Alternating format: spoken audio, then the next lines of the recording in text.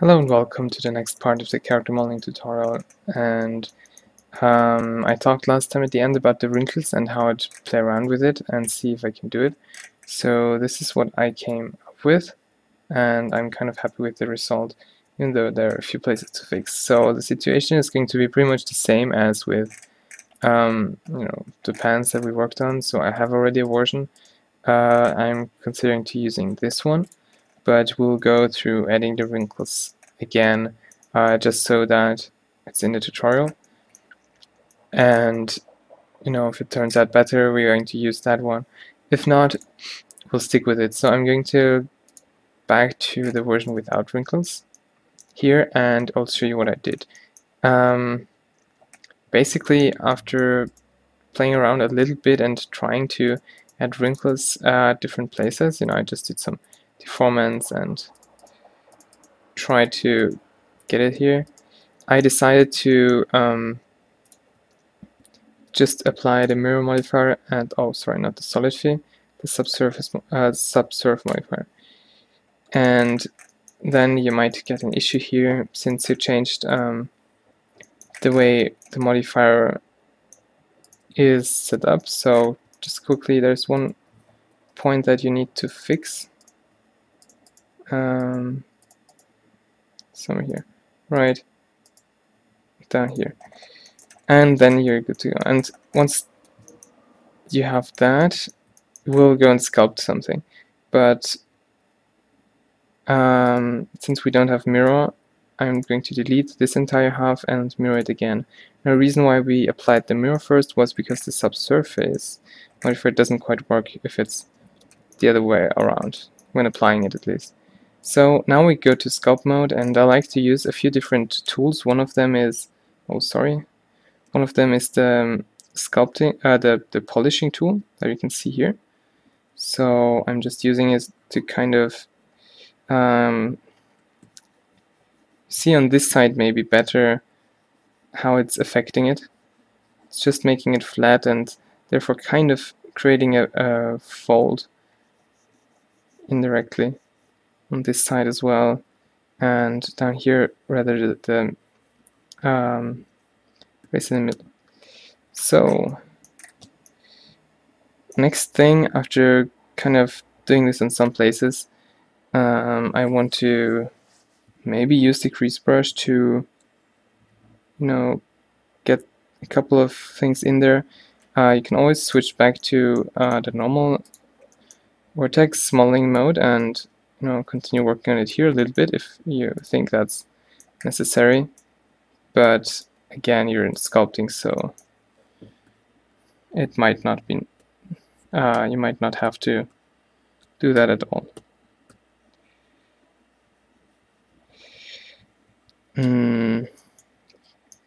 Well, this is kind of troublesome here. Well, you have a little wrinkle down there, and let's try to increase it. Yeah, that's good. And we'll do that all over the place. So there are many different ways. Some I don't even know some brushes. This one I'm just going to try out for now.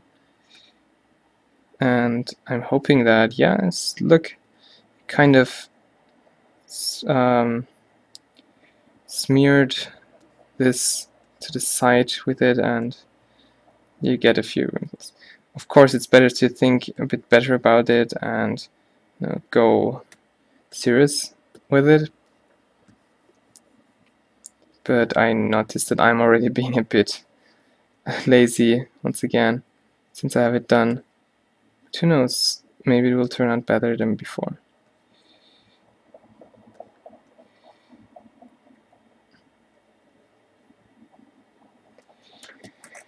And there you go, kind of. I wonder if this goes through actually. I think it does. No, it didn't. Great, so there you have some wrinkles. I think this is actually good enough for this, or at least you know how I did it. I mean, I'm going to still switch back to my other version, but this is how you do it. So quickly starting a new Blender and checking, comparing whether this is really better or worse. And it's again a hard decision. Both have their qualities, both have their downsides. Oh, that's hard. I kind of like a few things on this one, but there are some parts that I don't like as well. So I'm going here and adjust a few parts. If I can fix those, I'm going to take my version. Well, you know, the one that I originally made. Oh yeah, now it's pretty good. Now I'm pretty sure that I want to take the one on this side.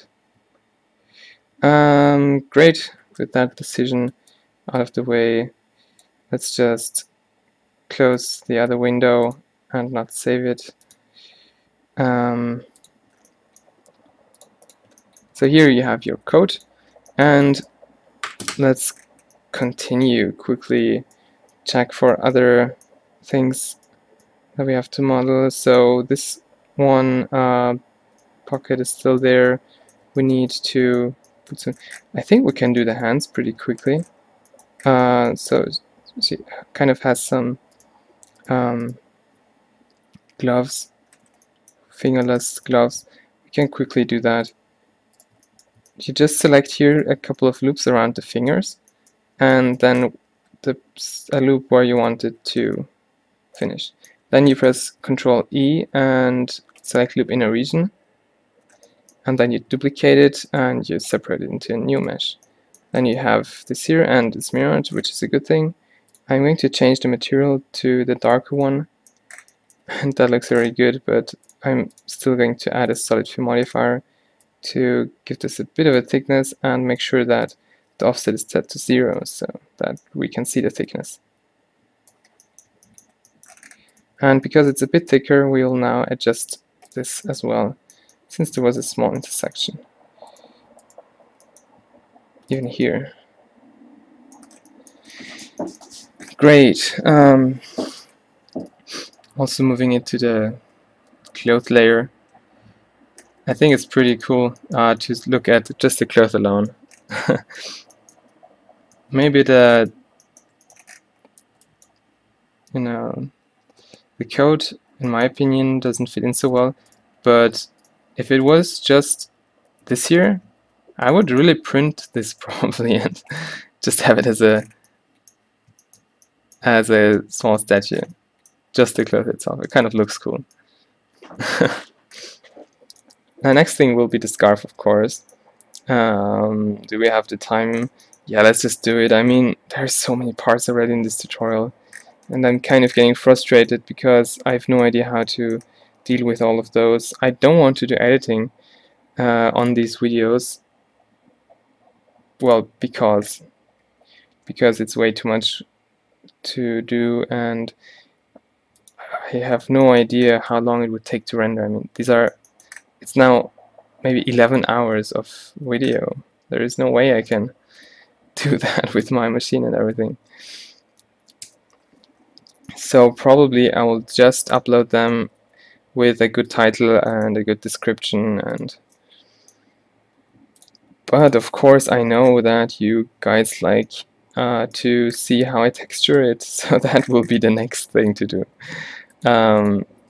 Yeah, look forward to it. I hope so. So this is really going to be some material for the internet, just so that there is reference out there. I'm pretty sure that not many of my subscribers, so you basically, are going to watch this, but I would be happy if that was the case. Now, as for the scarf, you saw I just created a circle and mirrored it. And now, after activating clipping, I'm going to extrude it downwards and try to get the same shape done as here. So over here we have a wrinkle because we don't have the, because this is going to be on the shoulder, it's kind of wrinkling up here. Then with the next extrusion it's going to be on the shoulder already, while this one is still straight and goes down. Maybe this was a... yeah, like this. This looks good. And we can also put a subdivision surface modifier on it and give it the white color, as always. So the question is kind of how to do it, because in the drawings it's just a ring and two pieces sticking out, which is kind of fun, because, well, there is no real that you cannot just attach a scarf like that. That's the point. I'm going to check whether we can just use solid fit to give this thickness. This time I want to do it in front of subdivision surface though, to make it look smooth. So I might just do that instead of extruding anything inwards or something. Just have to make sure that it really lies on top, because we don't want anyone to see through the holes here and see our laziness below.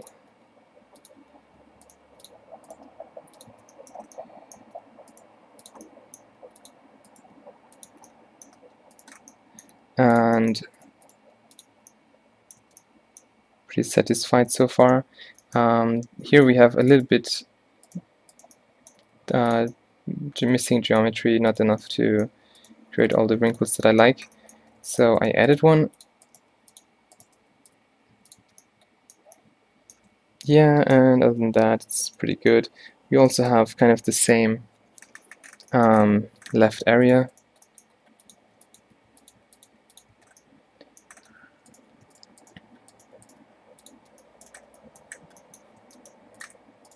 Up here I might do another extrusion.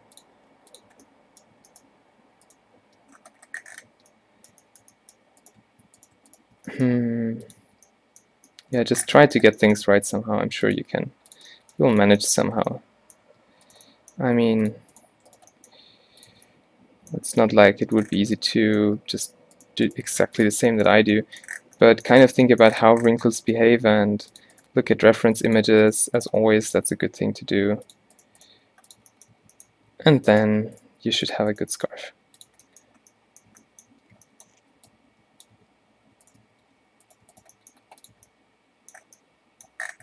Awesome. And now we have these two parts. Sorry, my microphone is kind of falling down, so I fixed it. So we have two more parts here in the back to make, and I'm going to copy them from in here, separate it into a new object, and move them apart so that we have two here on the side. I'm starting by just extruding it to our target location, not worrying about any curves at the beginning.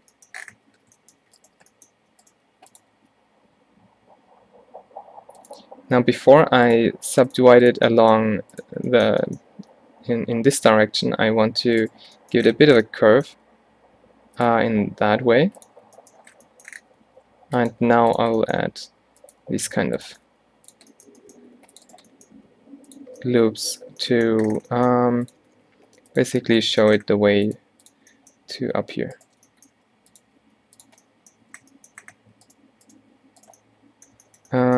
Reason why I did that was basically to optimize my workflow and don't waste time on, because it's easier to adjust all these instead of making these first and then having to adjust all of the other ones, since we will turn it now and the direction of it will kind of change.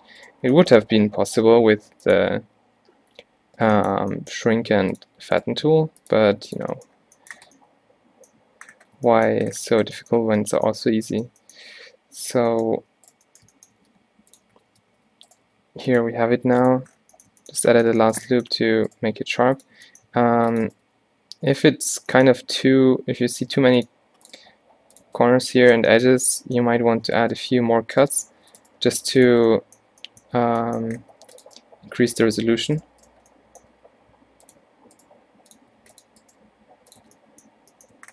Just like I did just now. and then here in the middle we have again one of these lines. So I'm using bevel again, and we'll just try to apply a second material and see how thick it will be. Well, it's kind of, I can kind of accept that. Move it closer together. That's the thinnest that we'll get, but actually that is quite close to what we want anyways. But it's kind of now a hard edge. Let's think about what we want to do.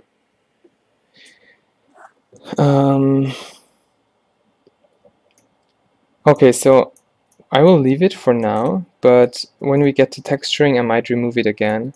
So I hope to keep everything until then non-destructive, because in texturing we might be able to replace it, but we still want to give ourselves the option to have everything in. So one thing I want to do now, because we're pretty far, is create a random object, add 3 material slots, or actually 4 just in case, then select everything, and well, first I will save it, then select everything, select the cube as the last object, press Ctrl L. By the way, I'm so sorry for not displaying the keys. Press Ctrl L and select materials so that everything is again gray. And now we'll do a quick inspection on all the shapes and see if we're happy with the result or not. So this is looking pretty good. I think the scarf is a bit too small. I mean, you cannot really see it in the actual design. It's a bit larger. So we're going to increase the size of it a bit. Now we're not distracted by all those colors. Yep, that's the #1 thing to do. Everything else looks pretty good. I have nothing to complain about. Awesome. So let's undo it, get back our color information, and start editing again. So we said we would move this one a little bit more up. Now you can hide her face a little bit beneath the scarf, which is kind of cool, and move this to the side. Of course the hair is now starting to be in the way, so I'm moving it a little bit so that it falls on the side next to it. With connected you can only move the one strand that you need to move.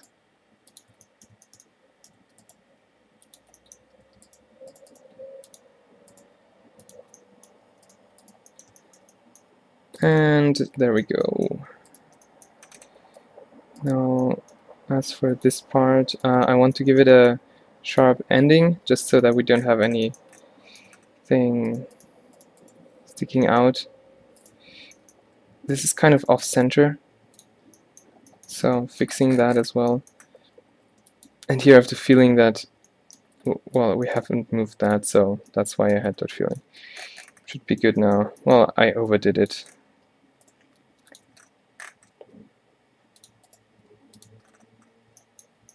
Great. Actually, you can smooth it once and see what happens. Actually, that looks quite cool. Why not leave it like that? No, it's kind of too small.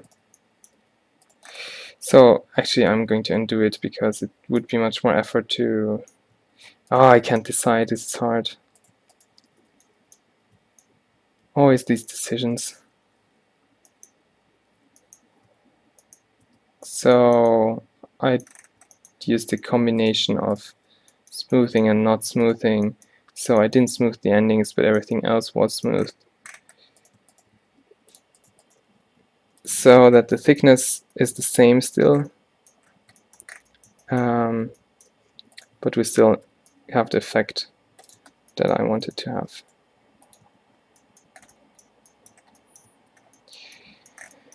Now the scarf actually also has a symbol on it, but I'm not going to bother with it. We could just for now try to create here a second loop, this material. Yeah, let's leave that, but really not this here. That is not a good idea. That will be a texture. And this loop will also be deleted later on. This is just for the purpose of seeing those details better. Now, as next part will be about modeling boots and yeah, probably modeling this piece here and the pocket on the back and this thing on the arm. So you know what, I will definitely forget one of those. I will create a new grease pencil layer and with a pretty obvious color, let me mark these because I'm definitely going to forget some. And then the gun. No, I'm just kidding. We're not going to model the gun. That's a different thing. But if this was going to be a figure, I would definitely consider making it. I mean, just because giving her some props to hold makes a figure a lot more interesting. There you go. That's our figure so far. This is kind of weird. What's going on here? Let's make it a bit more cloth-like. It's probably because of the leg below.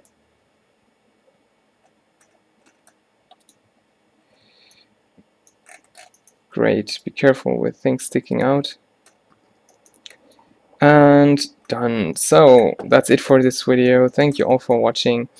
I hope this tutorial this modeling to be done in about 2 parts. That's what I try to aiming for, or what my hopes are, but we'll see what it really turns out. Afterwards there will be so much more to do, and I'm really thinking about doing those as separate tutorials, because it doesn't make much sense if people don't even know that there is more information at the end, if it's all in this incredibly long thing. So I'll think about that and decide later after fixing this. So have a good day, and see you next time.